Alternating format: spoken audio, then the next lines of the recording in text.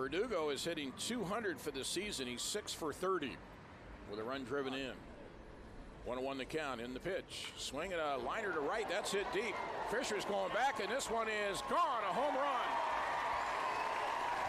Into the right field corner. A line drive off the bat of Alex Verdugo.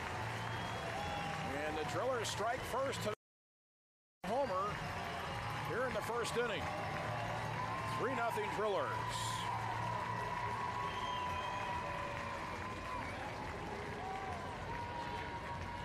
Remember, right field here at One Oak is just 307 feet.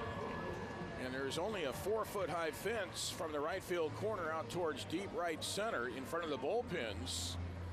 And that line drive landed in the extreme right field corner where the Driller bullpen pitcher